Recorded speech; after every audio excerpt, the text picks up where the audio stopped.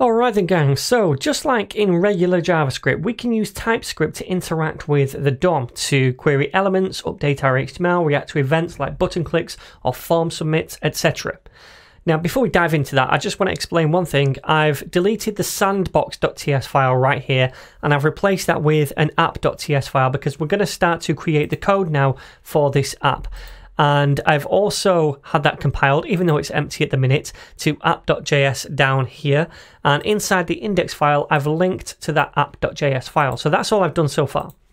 So then, for the most part, when we work with the DOM in TypeScript, it is the same as when we work with the DOM in JavaScript. We can still use the same query methods and event listeners, etc. And we can still access all of the same properties on the DOM elements. But there are a few key differences to be aware of. So first of all, let's just dive right into an example. I'm going to say const anchor is equal to document.querySelector, just like we would in JavaScript, and that is going to grab an anchor tag. Okay, so that's exactly the same so far as we would do in JavaScript. And inside our HTML, we have an anchor tag right at the bottom in the footer right here. So it should grab that. That's the only one on the page. Now then, watch this.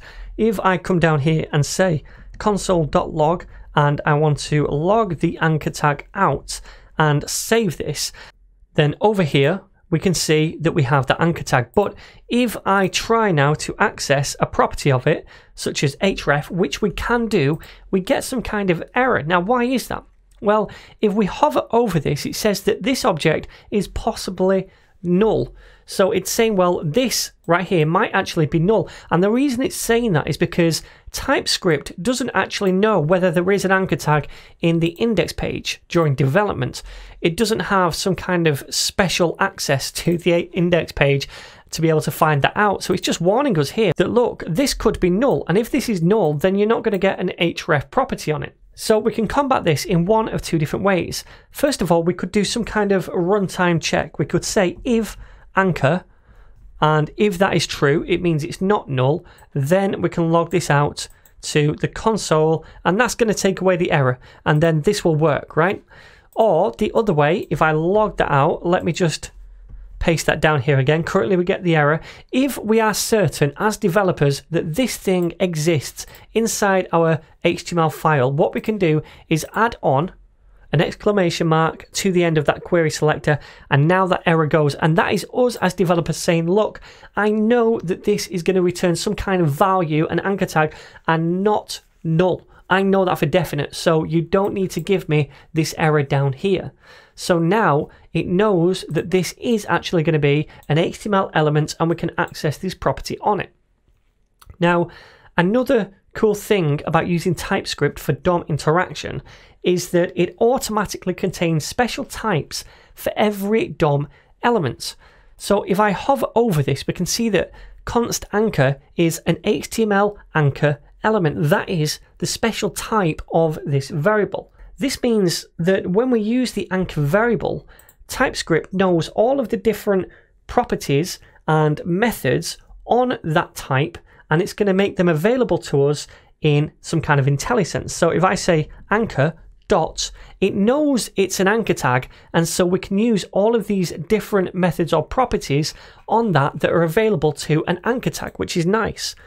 Okay, so let's move on to another example. I'm going to now try and grab this form right here. So it's a form tag, but it also has a class of new item form.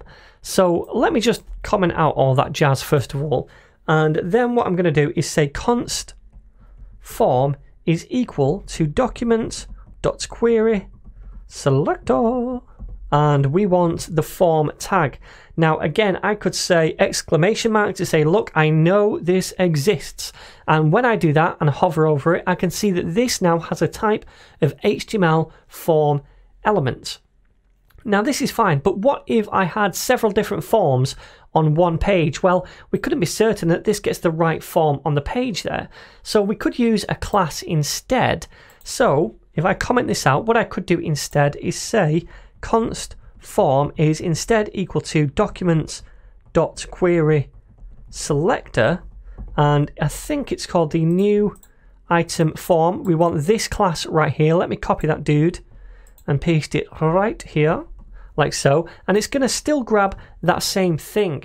But even if I add an exclamation mark over here, when I hover over this now, it's going to say that this is of type element and not the HTML form element. So why is that? Well, it's because when we use form or anchor tag, TypeScript knows what tag we're grabbing. Now, in this case, we're just passing a class, and a class could be applied to any different element in the HTML page. So it doesn't know that it's a form, it just knows that it's going to be some kind of element. So how do we combat this?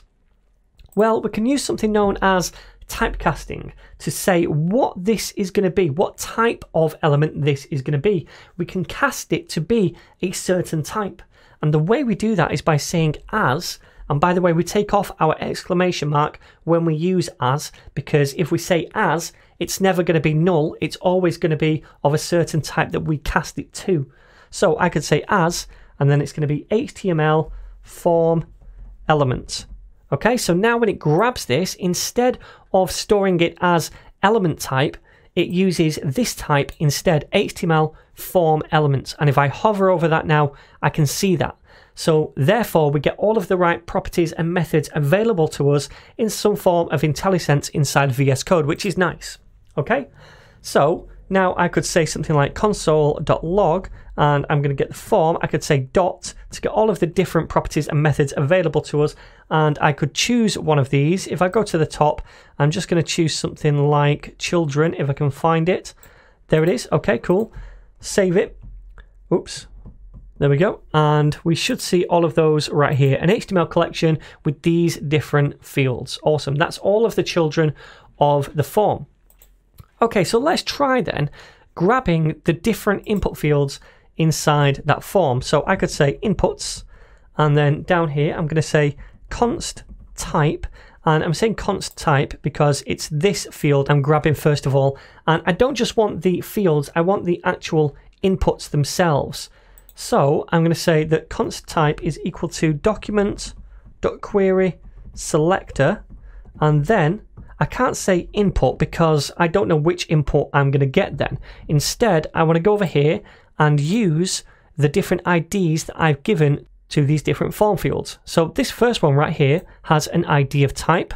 So we'll say hash type to grab the ID. Now again, if I hover over this, it just says it's going to be element or null. It says or null because we've not done the exclamation mark. Now it's just elements, but I can typecast this. And I could say as HTML select element, okay? Because this is a select field right here. Awesome. So now I want to get the second one, and that is going to be, in fact, what we'll do is just duplicate this, and this time it's not going to be type, it's going to be to from. This is going to be this thing right here, this input. So I'm going to grab the ID to from and paste it right here. This time it's not a select element, it's an HTML input element, okay? And that's this thing right here. So we can do the same for the other two. So I'm going to go down again, and this time it's going to be details. So let me copy that and paste it over here and over here as well.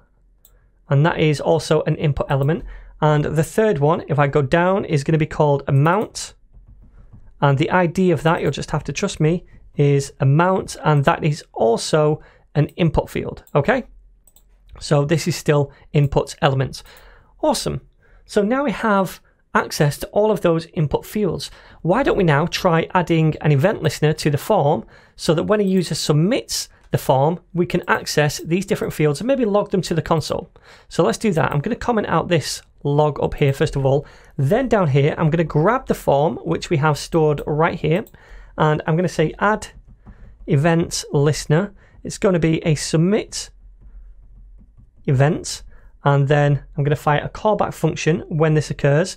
This is going to take in a parameter e, which is of type event built into TypeScript. It's an event object, and then inside this function I want to first of all say e.prevent default. That prevents the page refreshing, the default behavior when we submit a form. And then down here I'm going to console.log all the different values. So first of all type.value, That's this thing right here. And .value just gets us the value that is currently inside the select or the input field. So type .value first of all, then to from .value, then we want details .value, and then finally we want amount .value as well. Okay, so let's see if this works. Come over here. So we'll change this to payments. We'll say Yoshi, and we'll say website work, and then the amount is going to be 200. Add. Let's see if this works. We see payment, Yoshi, website work, and 200. Now, ideally in the future, I want this to be a number. But by default, even though this is a number right here that we're inputting, JavaScript turns that into a string version of the number. Now, what we could do to combat this is say, instead of just value, value as number, and then it turns this into a number for us. So if I do this again, just put any old junk in here and then do an amount of 400, add, this is now a number, and we can see that because it's blue in the console. And when we see blue number in the console, it means it's of number type and not a string. Cool, so there we go, my friends. That is the crux of interacting with the DOM in TypeScript. We'll build on this later, but for now, I want to move on to something else, classes.